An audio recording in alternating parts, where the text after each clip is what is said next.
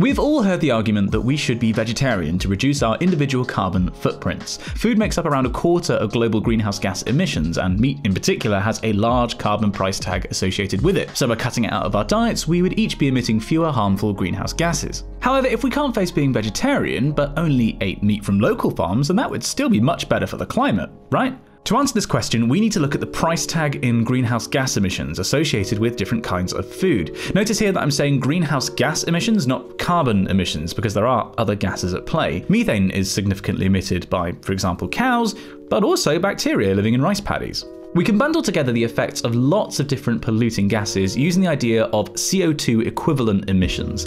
This is effectively the amount of CO2 emissions required to have the same warming impact on the atmosphere as all the gases that you lump together. So methane, for example, is a potent greenhouse gas on short timescales. So 1 ton of methane emissions is 25 tons of CO2 equivalent emissions. So 1 ton of methane emitted with 1 ton of CO2 would be 26 tons of CO2 equivalent emissions. You get the idea. In a study in 2018, Poor and Nemecek analysed the CO2 equivalent emissions of lots of different foodstuffs, ranging from beef and chicken right the way to apples and oranges. And then they compared them. The crucial thing to note is that the authors considered what's called the lifetime emissions of these foods. So all the emissions associated with a kilo of a particular food. That includes how you change the landscape to produce it, how you grow it, process it, transport it, and ultimately package and sell it. It's all the greenhouse gases emitted over the lifetime of a foodstuff, from farm to fork. I've taken a selection of foodstuffs and broken down their lifetime emissions in CO2 equivalent kilograms into these different processes. So let's go through them. First of all, how you change the land to produce the foodstuff. Beef and, surprisingly, chocolate are big emitters right out of the gates on this one. Chocolate, presumably because of the high dairy content, and cows require big pastures. Then let's add on the emissions associated with the feed given to farmyard animals. Emissions from fertilizers, farm machinery, the animals themselves, and other processes associated with growing the food. And for good measure, let's also chuck on the emissions associated with processing. Already we can see that beef is head and shoulders above all other types of food. Pound for pound, it has the largest carbon footprint. And other meat products are similarly high, though of all of them, poultry is the lowest. And at the other end of the spectrum, you have plant-based foods such as rice, tomatoes, bananas. However, just wait. Let's now add on the emissions associated with transport, both nationally and internationally, and see how much of a difference the food miles make. As you can see, it's a seriously small effect. Transport makes up, on average, less than 10% of the lifetime greenhouse gas emissions of most foodstuffs. And for beef, it's just 0.5%. When we add on the final contribution to the lifetime emissions of food, that associated with retail and with packaging, you can see just how little an impact the food miles of a food has on its total carbon footprint.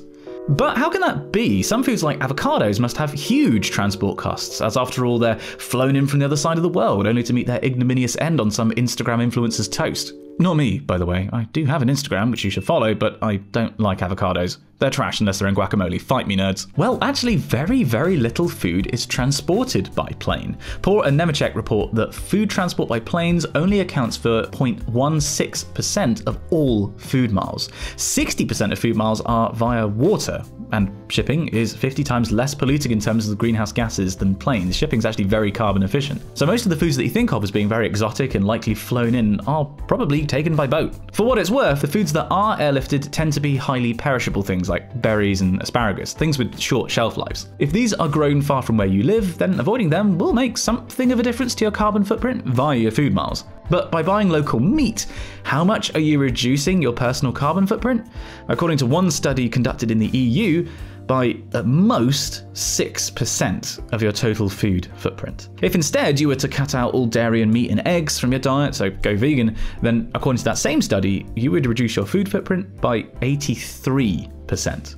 I'm not advocating that everyone should become vegan, although it definitely would be better for the environment if everyone did, and I myself am only vegetarian. For what it's worth, I don't miss eating meat apart from sweaty kebabs, and I don't view it as a hardship at all. My diet has definitely improved by turning veggie. The point I'm trying to get across is that buying local meat and reducing your food miles makes only a tiny dent in your personal carbon footprint. Don't be fooled into thinking that you've made a significant contribution to the fight against climate change by doing so. If you want to actually reduce your personal carbon footprint, then you need to reduce the amount of meat and dairy you're eating. This doesn't have to be all the way. You could, for example, eat meat just on the weekends, or just give up beef. As we've seen, it's by far the worst emitter. But just eating local meat for local people, I'm afraid, isn't gonna cut it. What else can we do as individuals about climate change?